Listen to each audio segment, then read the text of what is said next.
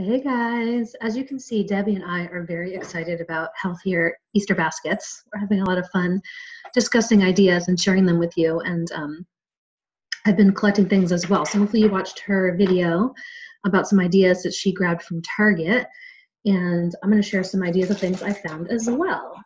And I wasn't even thinking of shopping at Target for Easter basket stuff, but when Debbie said that she found some interesting options, I ran in real quick.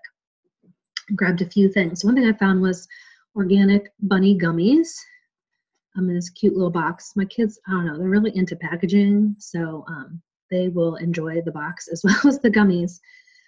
So that was a good find. I also found these at Whole Foods. I had been eyeing them online, but hadn't picked them up, and so I grabbed these from Whole Foods, and I did a good job. I only taste tested one of them, but it was really, really good. I had one of my kids taste test it also, and he gave it a major thumbs up. So these are good. They also have other varieties, some with peanut butter, toasted coconut, and dark chocolate are the options. So you might want to check those out. I saw those at Whole Foods. They're on Amazon too. This is at Trader Joe's if you shop there, just jelly beans without all of the artificial colors. These come from spirulina extract, beta carotene. I don't love that this does have natural flavors on the list, and so I don't love that because I don't know what that is, and I wish they would just say. But, you know, we're going for junk food here. So it does have carrot concentrate, pumpkin, apple, radish, that kind of thing. So that could be an interesting option.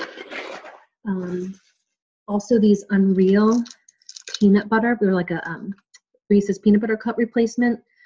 These are pretty good. I think I found this at Whole Foods as well. And then some cute non-food things. I found these little things at Target. This was $1 for 2 little Lego guys. There's like 4 different options. If you have a little boy who likes Legos, totally grab these from Target. Such a good deal to get 2 Lego guys for $1. So he's going to go crazy for that. I also found these color twist crayons. So that's another like fun non-food thing that I'm going to put in the 2 younger ones basket that they'll really enjoy. Let's see. And I found some other like stickers and coloring books and just a few little things that are just not all about food because I don't want them to be loaded up even on the healthier junk. It's still junk, right? It's still a treat. I did get these from Amazon, Zolly Pops Clean Teeth Pops. It's sugar-free, gluten-free, non-GMO, vegan, blah, blah, blah. So we have not taste tested these quite yet. I'll let you know.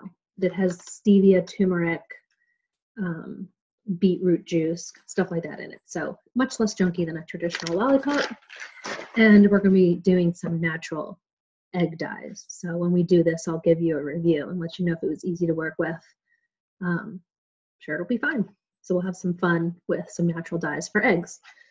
So as we get a little closer to Easter and you guys have your own ideas, we'd love to hear them and share kind of what you guys are finding that tastes good, things that the kids liked, and if you have Easter things that are for grown-ups, share those too, because sometimes grown-ups get to have Easter treats as well. So let us know if this kind of stuff is helpful. We can continue to do some additional sort of non-oil health education and sharing if this is something that you guys are looking for.